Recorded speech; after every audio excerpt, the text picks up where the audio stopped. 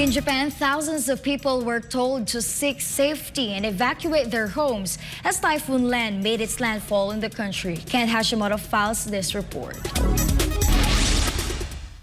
240,000 people were ordered to evacuate and nearly 900 flights were cancelled as a strong, slow-moving typhoon arrived in Japan, cutting off the power of tens of thousands of homes. Typhoon Lan approached from the Pacific Ocean and made its landfall at the southern tip of Wakayama Prefecture, 400 kilometers southwest of Tokyo, bringing heavy rain and powerful winds to Japan's central and western areas. With tornadoes forming, the authorities issued flood and landslide warnings. The Japanese Disaster Management Agency told residents to seek shelter, setting up evacuation centers and safe buildings in high grounds for residents across 11 prefectures. The heavy rain and winds also forced the closure of some roads and suspension of dozens of train services. The central region is expected to get about 350 millimeters of rain, nearly 3 times the average rainfall for the month of August, just in the next 24 hours. In Nara City, some home and businesses suffered water damage. Some people were even knocked down by the wind. Around 90,000 households in central and western parts of the country also lost power.